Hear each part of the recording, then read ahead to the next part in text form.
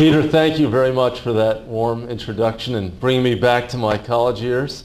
It's 25 years for me next year since I graduated, so it's been a quarter century of being a vegan for me, and I'm still alive, right? I'm 72 years old. I'm feeling really good, And I'm really glad to be here in the Northwest, and those of you from Oregon, great to see all of you, or those of you from Washington or other parts not far away. I have been involved in campaigns in the Northwest really since the early 1990s, and it's been amazing for me to see just the incredible number of vegan restaurants or vegetarian restaurants, health food stores that accommodate these concerns, restaurants that accommodate these concerns. And for those of you who don't think things are changing, or if you're frustrated by the pace of change, which all of us are, know that in these 25 years where I've really been immersed, I mean, the world is really different, and we are ascendant as a movement. And the awareness and the consciousness, while nowhere, there should be, is so much greater than it ever has been. And I think we're building every day. And I wrote this book called The Bond, which I'll be out at the table afterwards if you want to come by and chat and say hello. But I wrote this book because I felt a kinship with animals from my youngest days. I have 3 older siblings that are all considerably older, and my 2 parents, and because my siblings were older, they were always telling me what to do. It kind of felt like I had 5 parents. But one area where they didn't need to give me any guidance or inculcation was about how to care for animals. I had a love and passion for animals that was built into me. It was part of my social outlook. It was just part of who I was. I didn't need to read a philosophy book or have someone tell me to be kind to animals, because I just saw other animals as these other breathing, living, feeling creatures that were different from me, but they were different in good ways. They had beautiful fur, they had beautiful eyes, they ran fast. The differences were not disqualifying, which is how we so often have treated animal issues as a broader society, that, well, they're different, therefore we don't have to care for them. I thought the differences kind of augmented them in my eyes.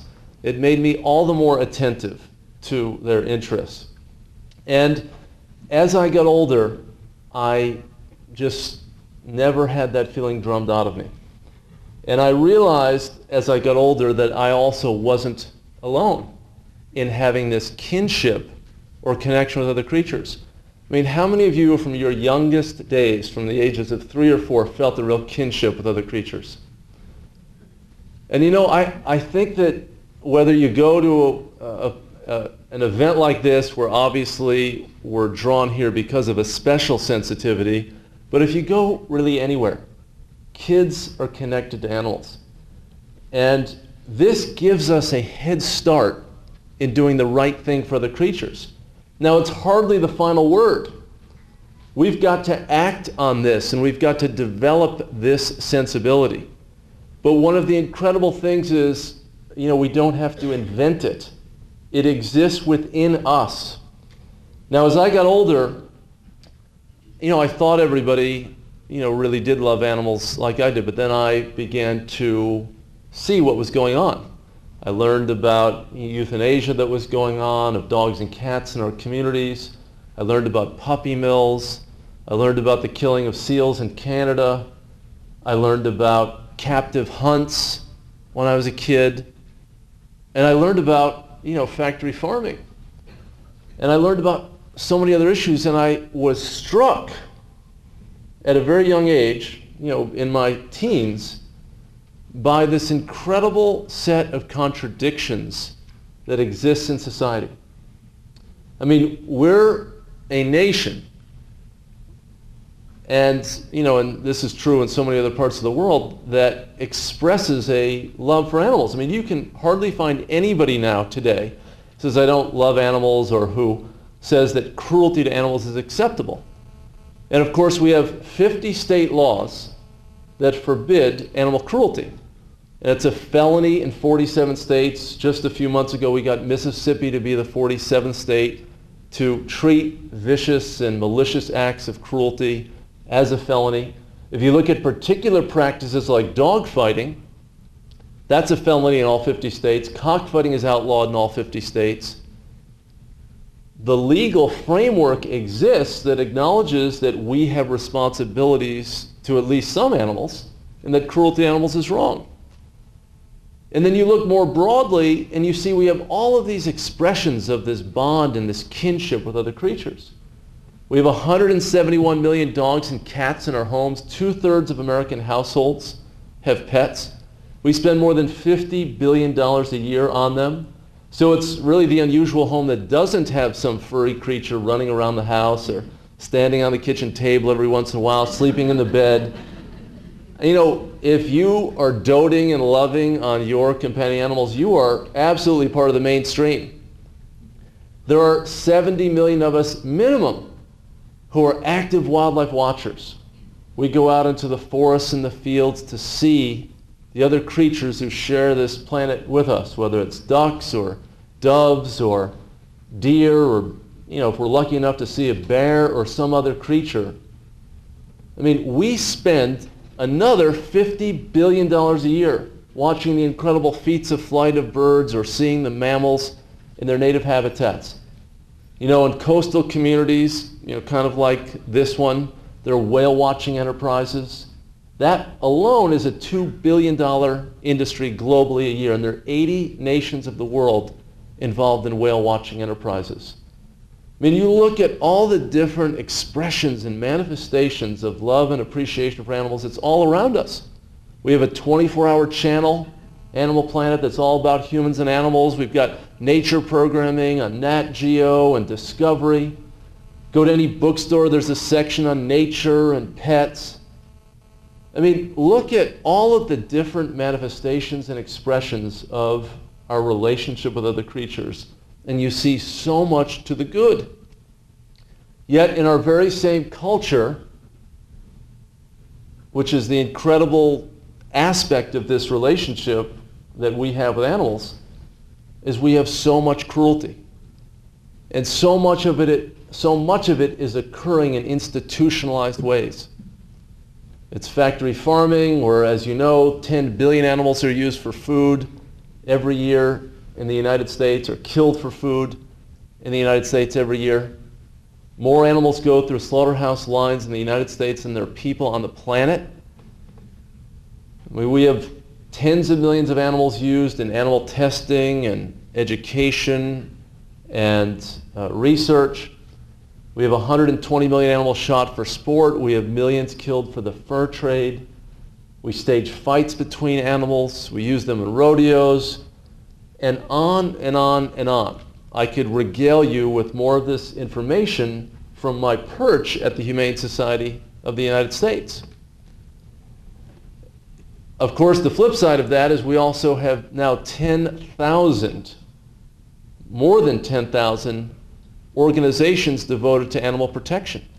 And kind of every animal has somebody or some organization thinking about him or her. I mean, of course, we have 3,500 brick and mortar animal shelters, mainly focused on dogs and cats in this country. There are another 6,000 or so rescue groups. There are feral cat organizations that are doing trap, neuter, and return, and sterilizing cats to limit their numbers so they don't have to be euthanized. There are breed rescue groups, everything from Chihuahua Rescue to St. Bernard Rescue and everybody in between. There are rescue groups for every kind of animal. I opened my book, The Bond, talking about folks in Southern California who do hummingbird rescue, taking these tiny little creatures, using a little dropper and feeding them, you know, every hour on the hour to give these creatures some hope and to give them some comfort and compassion. And there are groups to protect guinea pigs. There are guinea pig rescue groups. There's everything under the sun. We support a rabbit sanctuary in South Carolina for injured and homeless rabbits, and our motto is we provide hope for the hopless. And you know, this is the incredible thing. I mean, there are groups on every wildlife species. There's a mountain lion foundation. There's a snow leopard foundation. Every animal has somebody thinking about them. Yet the question is, why do we need 10,000 organizations devoted to helping animals in need? Why are so many animals in crisis? And this is really the central contradiction that exists in our relationship with other creatures. And it's the central task that occupies, my life and the work of the Humane Society of the United States and so many other organizations devoted to this mission of caring for animals, respect for animals, compassion for them. The central problem in the relationship that we have with animals is that we have all the power in the relationship. There's an incredible asymmetry in the power. We hold all the cards. You look back historically to the settlement and expansion of our nation, go to the middle of the 19th century when we were moving out west in our westward expansion, toward the Pacific Northwest, perhaps plying the Oregon Trail. And the settlers and our government and the army that was, working to vanquish the Native American populations. They were killing off the buffalo. We started to shoot and kill passenger pigeons mainly for cheap meat in the newly emerging cities of the 19th century. There were 40 to 60 million bison or buffalo that roamed the midsection of the North American continent in the early to mid part of the 20th century. And in the span of 3 decades after we developed the repeating firearm, the transcontinental railroad, we reduced their numbers to just 500 individuals. 500. So we developed markets in their hides and their tongues, and we began to connect those rural areas to the urban areas and the emerging demand for animal products in those communities. And it was a destruction. And it was unhindered, by any organization that existed or any kind of ethical framework that gave us guidance in terms of conservation or animal protection. Passenger pigeons, there were billions of passenger pigeons that flew in flocks, over vast stretches of the United States. Billions of them. And in the span of just a few decades, again, we just about exterminated them, and then in the 20th century we did finally finish them off. There were flocks that would pass over a single point. They would spend hours flying over that single point. In the middle of the day, on a bright blue day, sun shining, it would be dark because the flocks were so big and they were clustered together so densely. So that was then, 150 years ago. Imagine now with all of the advantages that we have over animals. I mean, we can manipulate them genetically. We have all sorts of technologies to allow us to exploit animals in rapid fashion. So the advantages have never been more great than they are now. And how we handle this awesome power that we have is a test of our humanity. Do we choose the path of harm and exploitation and killing because we have that power?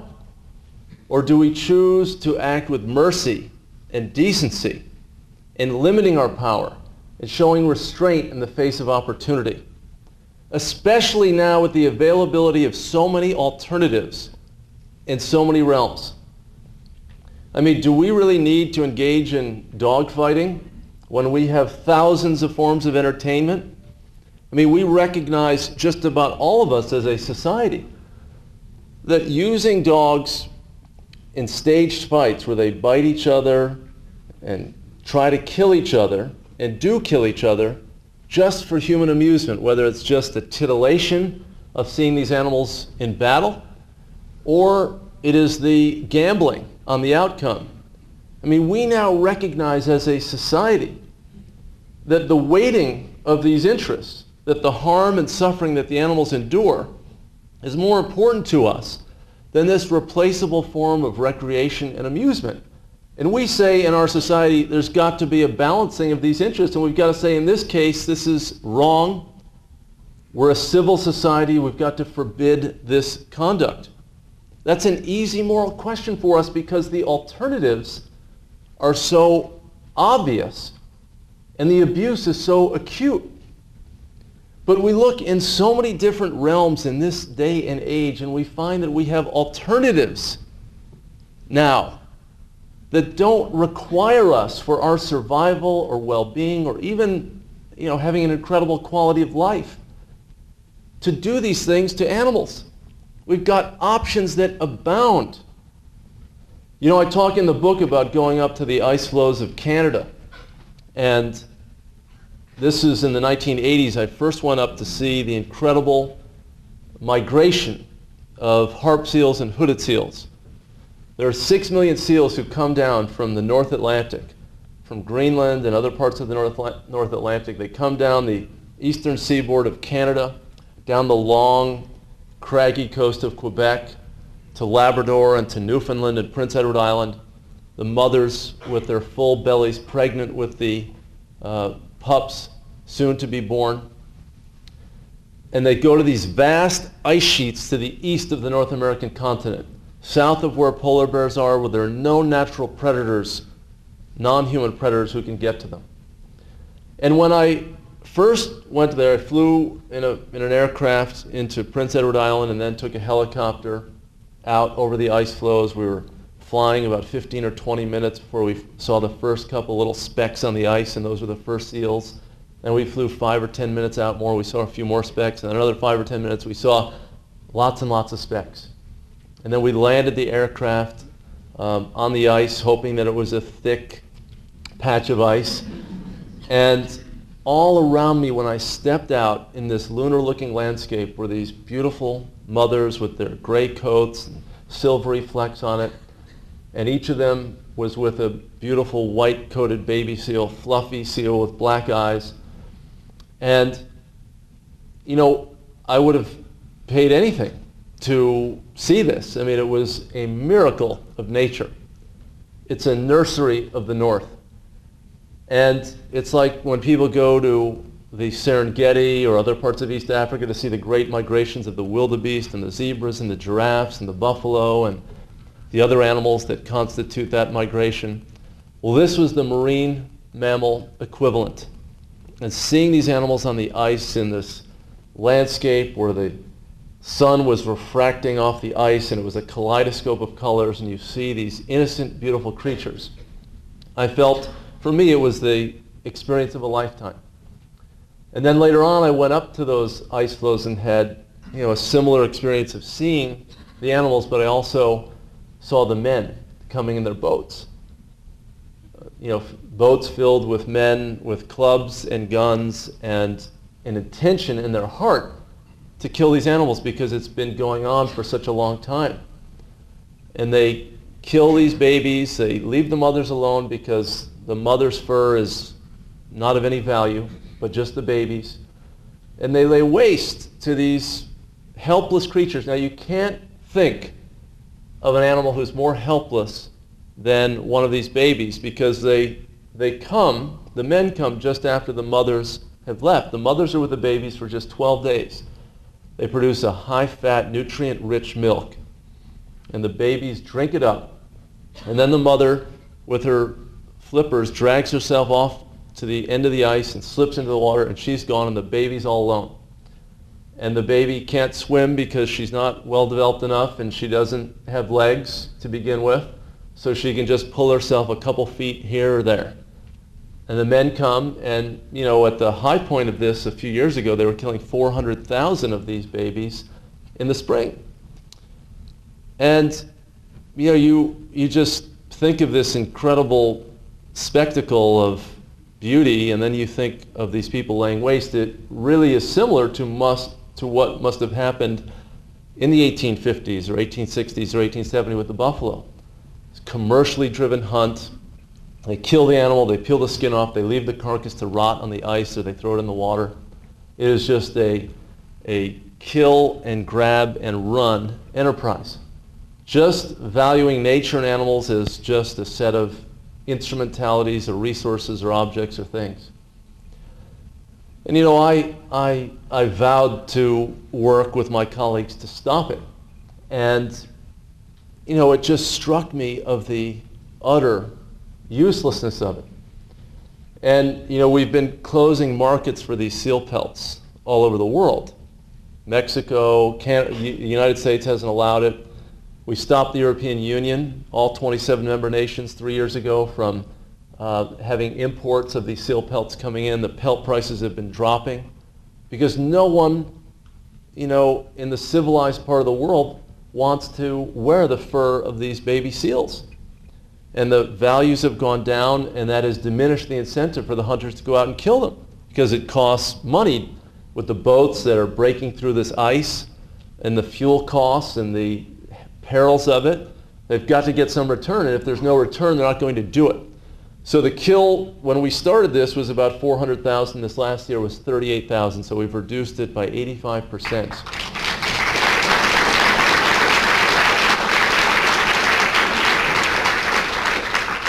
But we don't need to kill these animals for their fur. You know, you go to any department store, you can get a beautiful cloth coat. You can now get faux fur coats that are functionally equivalent. Sometimes you can't even distinguish the fake fur from the real fur. Sometimes with the real fur, they shear it and they dye it. It looks like a fake fur in some ways. But now the fake fur can look plush and beautiful like the animal's real fur. You know, so if you take the cloth coat or the fake fur off of the rack at a store, there is no difference. There's no difference for you in terms of your quality of life in choosing the less harmful option. You can have the same warmth, you can have the same style, and you can have it without taking the lives of 20 or 30 animals. It is a simple moral choice for us. And the only thing that would allow us to do it, you know, to wear a fur is just a complete lack of awareness about what's going on, or just a failure to live one's life with some basic level of moral consistency. And you know, you look at the food issue these days, and you know, I think of so many of these creatures. I've been to so many factory farms, I've been to egg-laying facilities, I've been to slaughterhouses, and you know, I think of the turkey, for instance, as kind of a great American bird. You know, wild turkeys are fast-flying, they're alert, they roost in trees. I'm sure some of you have seen wild turkeys in your daily experience. And, you know, contrast the wild turkey with the modern turkey used in industrial agriculture. We've genetically selected through breeding for birds that have enormous breasts and muscle mass. So much so that the birds often cannot stand on their legs. They're almost entirely sedentary. Some of them have heart attacks at 3 weeks or 4 weeks of age. Now we think of heart disease as something that afflicts, you know, a biological system, you know, in the middle portion or more likely the latter portion of life.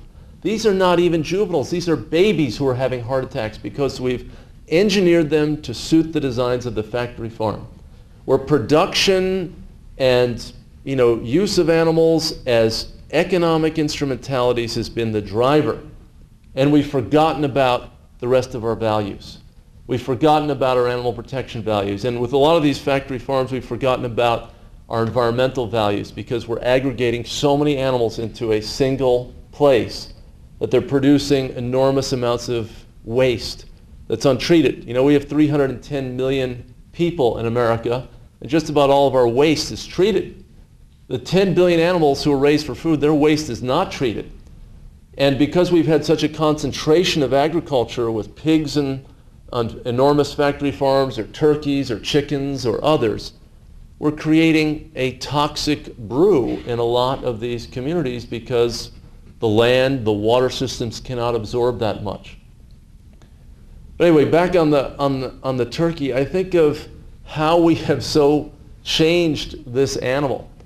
And then, you know, how we then have moved animals from outdoor settings. You know, before 1960, just about all the animals who were raised for food in America were in extensive systems. I mean, the animals were walking around, they had access to pasture. There were farmers who, yes, they were killing the animals, but for a lot of them, they just had one bad day. They didn't have a lifetime of misery and privation leading up to that one bad day. And we began, starting really around 1960, to adopt this industrial model and apply it to agriculture. And we changed them genetically to suit the designs of the farm. And we began to cram them into big warehouses. And for some of the animals, like pigs and chickens and turkeys and laying hens, we then began to confine, some of them into, cages or crates barely larger than the animals' bodies, like laying hens. And some of you have been involved in a campaign here in Oregon on this issue. Laying hens typically now live in battery cages. There are about 280 million laying hens in the United States. And each of them is producing about 6 eggs a week. So we've engineered them to ovulate just about every day. That's not their natural cycle in terms of reproduction. So it taxes their system to produce an egg 6 of 7 days. And then we put them in a small cage called a battery cage and have 6 or 8 birds in the cage. And under the industry standard, each bird gets 67 square inches of space. Now, this is an 8.5 by 11 piece of paper. 8.5 times 11 is 93 square inches. So 67 square inches, about 2/3 of this page, that's the living space that the laying hen has for the 1.5 years that she's alive, before she's no longer reproductively capable, and then she's considered a spent hen, and is then sent to slaughter, to go to a mink farm, or to go into some feed, or some use. Now, are we really, as a nation, are we this miserly? Are we this uncreative that we cannot give animals more than this allotment of space if they're going to make this sacrifice for human consumption? And as I say, we have so many alternatives these days. I mean, we know, if you heard Dr. Bernard or if you have read books on the subject, we're healthier when we eat lower on the food chain. It's better for our hearts. The incidence of cancer is reduced. We can shed weight more readily. We have an abundance of options and alternatives in this day and age. And we're putting animals through this kind of misery and privation for it. One of the central theses in my book, in addition to arguing that we do have a bond that's built into every one of us, is that we're a great nation with a great history, but we haven't always been perfect in our conduct. But one of the great things about our country is that we've tried to marry economic activity and commerce with our values. I mean, when you marry them, that's when you get a civil society. When business operates by ethical principles, I mean, we don't leave our principles at the door when we go to work. I mean, we're supposed to live these values of concern for others, concern for the environment, all of our different values. We're supposed to live them every day in all sorts of settings. We've got an American Constitution, and before that we had our Declaration of Independence. These are important documents that talk about liberty. They also talk about justice and fairness in terms of the exchange of ideas, free speech. These are not just abstract principles. These are the principles that have governed our society for more than 200 years. But we haven't always lived up to these principles, have we? I mean, the Declaration of Independence talks about justice, but we had chattel slavery in America.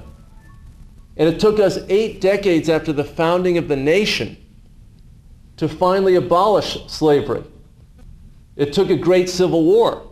600,000 people died directly in that war.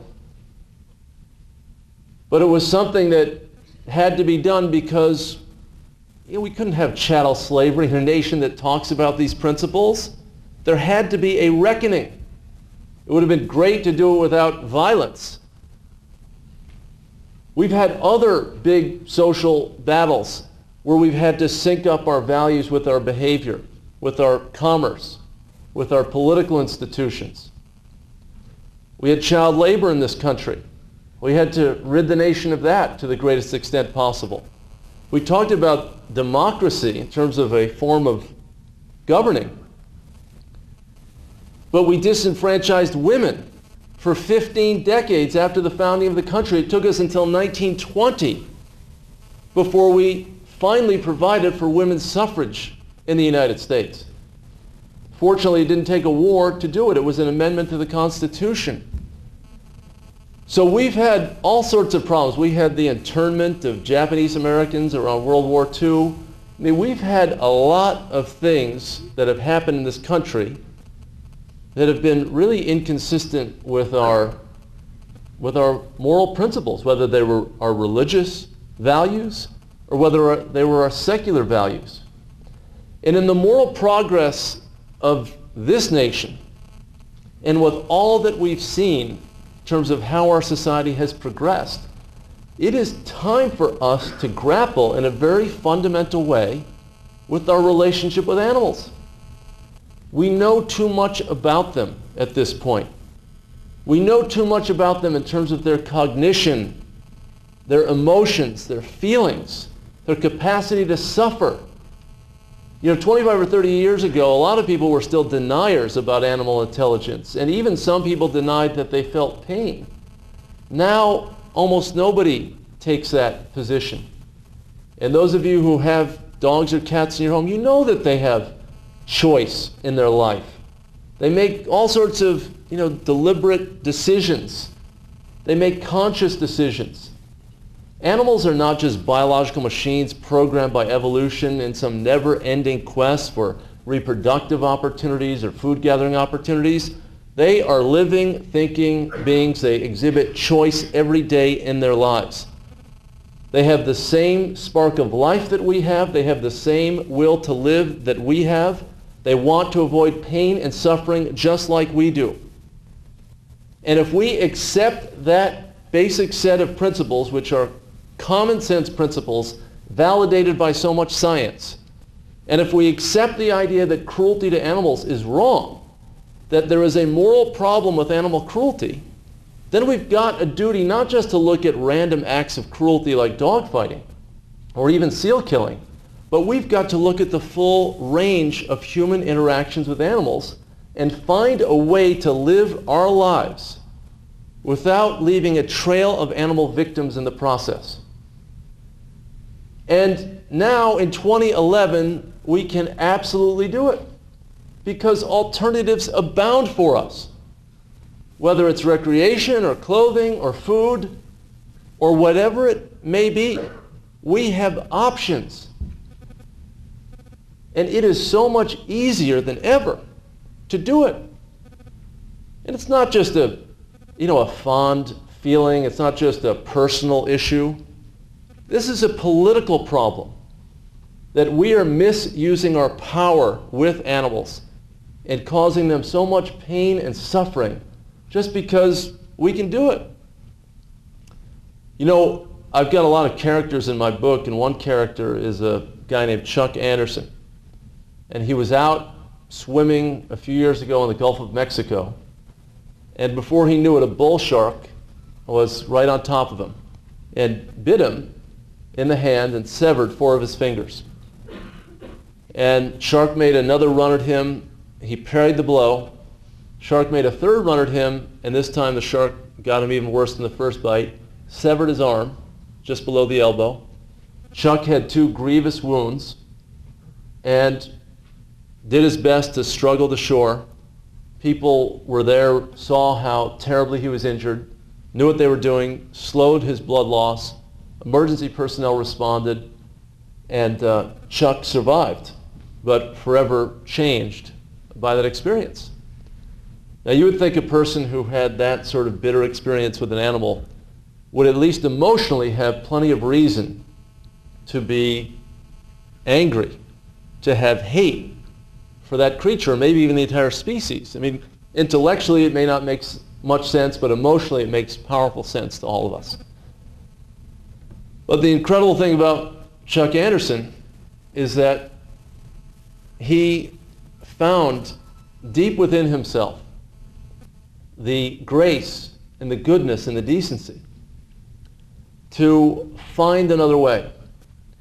And a couple years ago, he and 7 other victims of shark attacks went to Capitol Hill not to advocate for a defunding of our marine animal protection laws, not to say that the endangered sharks that were on our endangered species list should be removed, but to go there to lobby for legislation to stop the practice of shark finning, where sharks are hauled onto a boat, have their dorsal fin or other fins cut off, and typically the living animal, mutilated, is thrown back into the water to die a miserable death.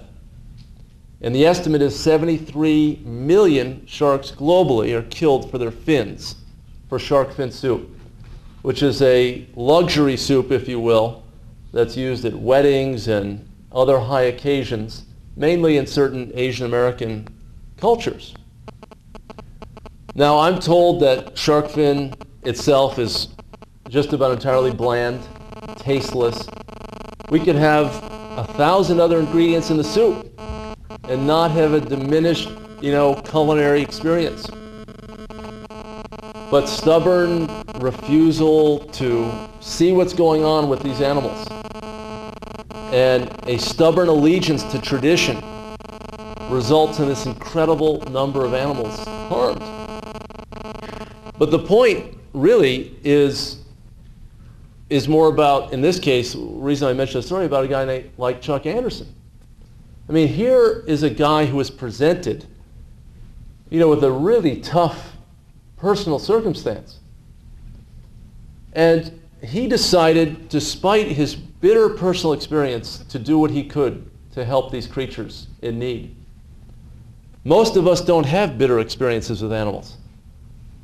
Most of us have had very good, positive experiences with animals. That's why there's all this wildlife watching and pet keeping and all of this fascination that we have with other creatures. Animals enhance our lives. They don't take away.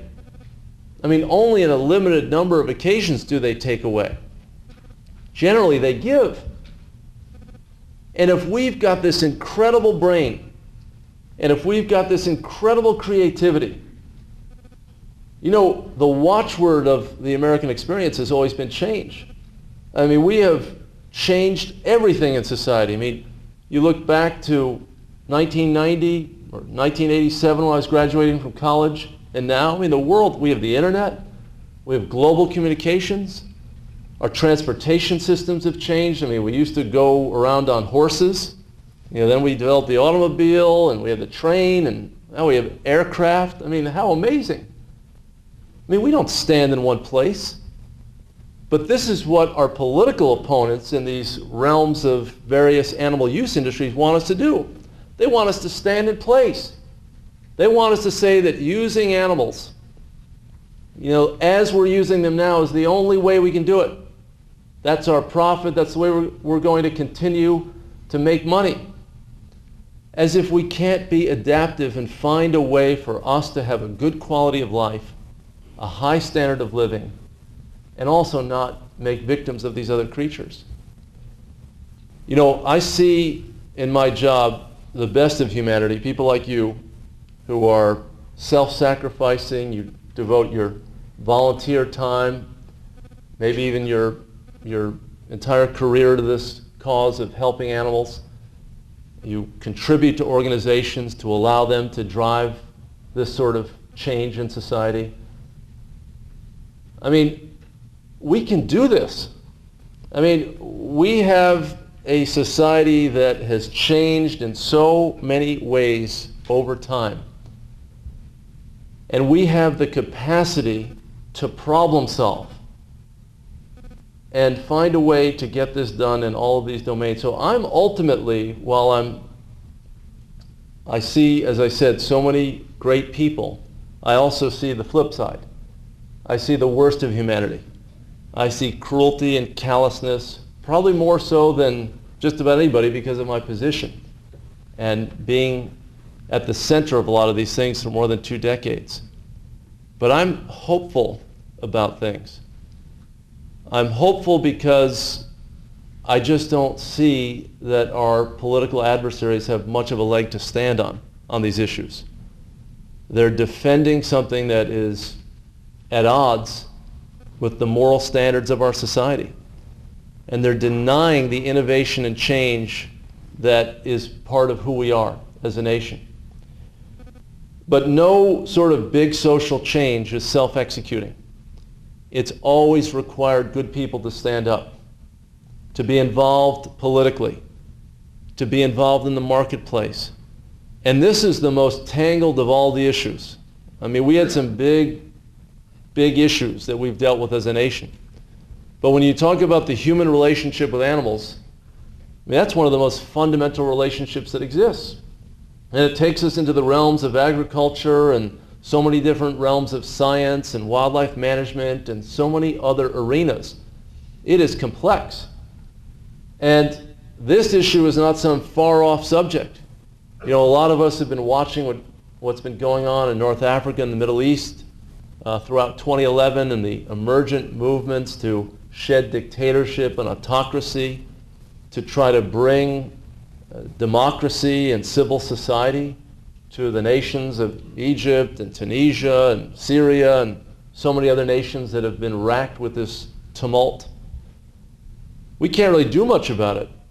It's far off from our daily existence. I mean, we can cheer on these incipient movements for democracy.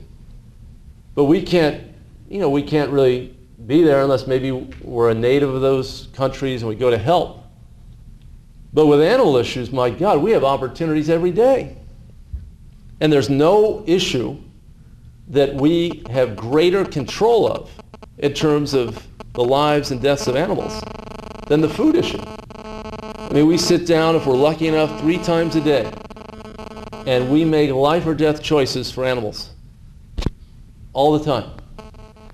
And it may be disconnected, the actual use and production and transport and slaughter of the animals from our daily decision, maybe happening 1,000 miles away, maybe happening 100 miles away.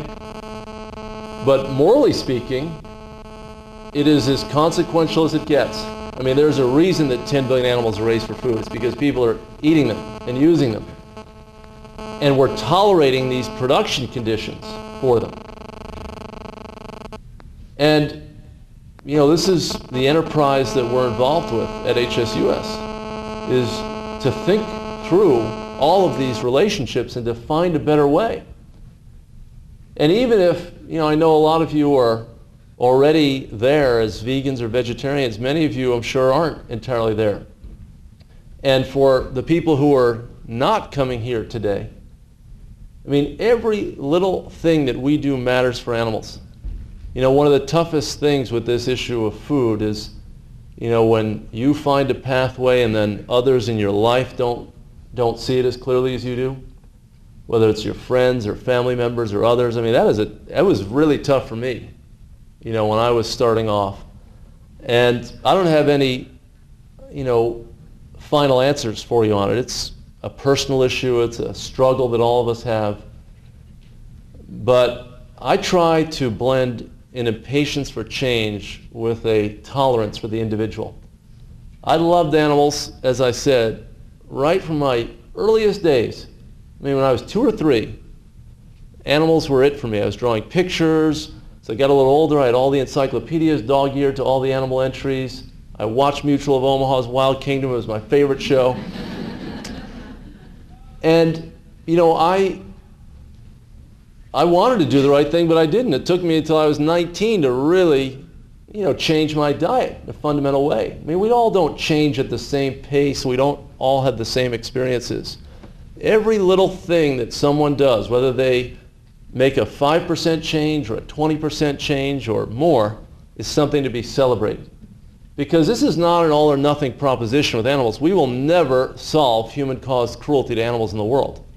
Just like we won't ever solve human rights problems or human-on-human abuses in the world. But if we can solve 10% or 30% or 70%, my God, how many billions of lives are caught up in each percent? So every little thing that we do is so critically important for these creatures. And as I said, we have a bond that everybody can kind of understand about this connection with animals. And as we have all of this change that's going on in society, let's continue to show people the options and alternatives that exist and rely on the creativity of the human mind. But we also have to be involved. Don't leave it up to somebody else. Those anti-slavery crusaders, the women's suffragists, and so many others were the people who changed the way that society operated. They had a vision and an ideal for a better society. And now we're at this incredible moment at the early part of the 21st century when we have so much awareness about animals. The situation is ripe for change. The exploitation is enormous, but that means there's an enormous opportunity for progress. So I look forward to meeting you. I thank you for your commitment. Thanks for having me here today.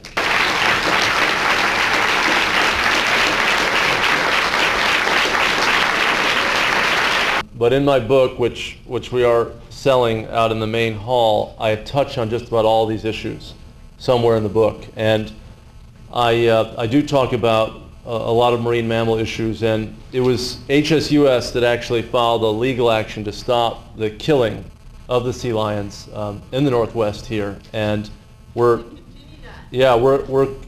committed to not, as you say, scapegoating the sea lions. I mean, they need to eat fish in order to survive. And if you look at the data that show how much they eat compared to what commercial and sport fishermen are taking, plus the real problems, of course, are habitat related with the damming of the rivers causing, so much of these runs to have been diminished through the years. It really is a case of concentrating on one easy, emotional sort of problem that the wildlife managers have identified and not looking at the whole picture. So we're going to work strenuously to protect the Marine Mammal Protection Act. We're opposing legislation by Representative Doc Hastings of Washington State to remove protections for the sea lions. It's a struggle. I mean, everything is a struggle. This is never going to be easy to do something as fundamental as we're talking about. It's one reason why I actually came to HSUS in 1994 and why we've merged with a few other groups, Doris Day Animal League, the Fund for Animals, the Association of Veterinarians for Animal Rights, is more than anything, I think what our movement needs is a powerful mainstream organization that can drive political change in these big domains. If you're going up against agribusiness, or you're going up against the wildlife management establishment and the NRA, you cannot bring a pea shooter to that fight. I mean, you need a powerful set of armaments in order to advocate for animals. Animals, we've got the arguments. We've got the logical case. I think we've got the scientific case. Now we need to follow it up with organization in the marketplace and in the political realm. And that's what we're trying to do. That's why as I travel around the country, I've been to 87 cities on my book tour, I say, get involved in this enterprise because this is exactly what the animals need. When the crush video legislation, when we passed it in 1999, and then it was invalidated by a federal court, it went up to the U.S. Supreme Court, and the Supreme Court ruled adversely. The next day we had a new finely tuned bill introduced in the Congress, and we got it through in just a few months. That's the sort of political organization that our movement needs more than anything. Yes, well, great question. I don't know if everyone could hear that. Gentleman lived in Newfoundland and saw firsthand the challenges that people in the community faced and how they were driven to seal killing as part of their economic survival. You know, this is something that I talk about in the last chapter of the book, which is called the humane economy. I mean, we need to marry our values with our economic institutions. We used to be the greatest, in the sense of biggest, whaling nation in the world.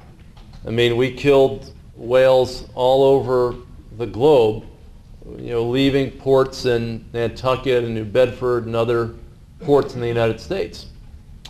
And when we developed petroleum as a nation, you know, or we found petroleum, then we're able to use it. And then as our values kind of squared up with these incredible animals who live in the oceans, we said, no, we can find another way. And now, as I mentioned in my comments, we have a $2 billion whale watching industry. So we've docked the whaling boats, and we now have whale watching that substitutes and is much more sustainable and lucrative. You know, seal watching should be much more lucrative. What is the pool of people interested in wearing seal pelts? I mean, it is diminishing in a world where these values are ascendant. But what is the pool of people who might love to go see these animals in the wild? I mean, the economic potential is so much greater by turning it into a tourist-based economy that is built around appreciation of marine mammals. That is the future. And the past is the killing of the seals. And making that transition is difficult because we can't, you know, these people are not chessboard pieces, but it's inevitable. And the faster that the communities in Newfoundland realize that, the better off they're going to be. I really believe that, as well as the marine mammals. So again, thank you all very much. Thanks for having me.